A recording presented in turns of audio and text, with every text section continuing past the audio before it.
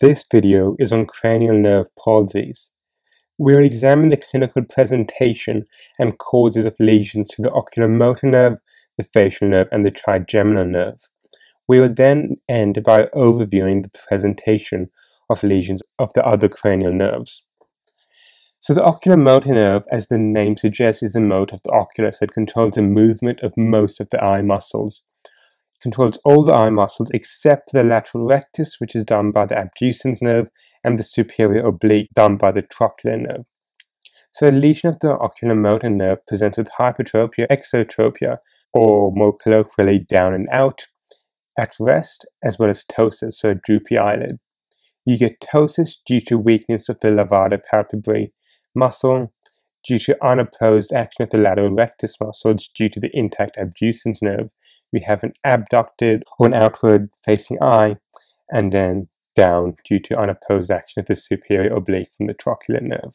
Causes include infarction, so you can have a stroke or microvascular hemorrhage in that area, uncal herniation, so if there's raised ICP, and there's herniation into the infratentorial area, cavernous sinus syndrome because the oculomotor nerve is in cavernous sinus, and the orbital apex syndromes, so there may be other cranial nerves affected.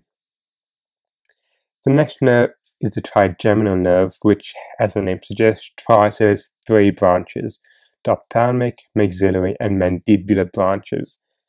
And when there's a lesion, there are both sensory and motor effects. Sensory includes loss of facial sensation, the anterior 2/3 of the tongue, and the sensory component of the cranial reflex. In terms of motor, you have muscles of mastication, so the patient may have difficulty chewing. Causes are similar to the oculomotor nerve, so you can have infarction in the area, orbital apex syndrome, cavernous sinus syndrome, as well as superior orbital fissure lesions such as masses or tumors, because this is where the branch exits. The next nerve is the facial nerve, so it controls facial muscle, so presentation will include facial weakness. When you're conducting a cranial nerve exam, the patient will not be able to elevate their eyebrows on the affected side. They may have an unwrinkled forehead, so one side may be wrinkled, one may not be. A flattened nasolabial fold, drooping of the mouth, and the motor component of the cranial reflex.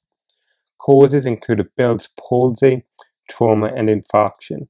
Also Ramsay-Hunt syndrome, but they also have ears issues. And it's important here to differentiate between an upper molar neuron lesion or stroke where the top half, so like the eyebrows and the forehead, will be intact.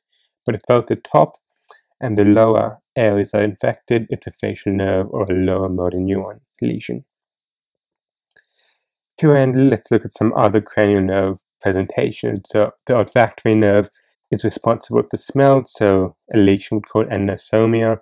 Optic nerve supplies the ipsilateral eye, so ipsilateral vision loss.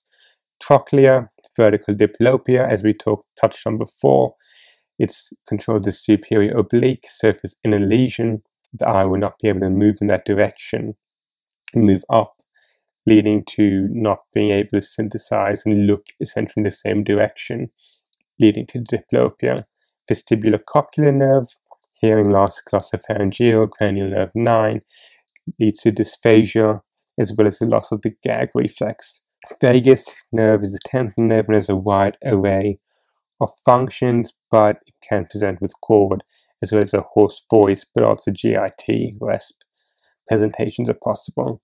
The accessory nerve is involved in shoulder shrugging, so shoulder pain, and the hypoglossal nerve is involved with the tongue muscles, so you may have a deviated tongue to the affected side.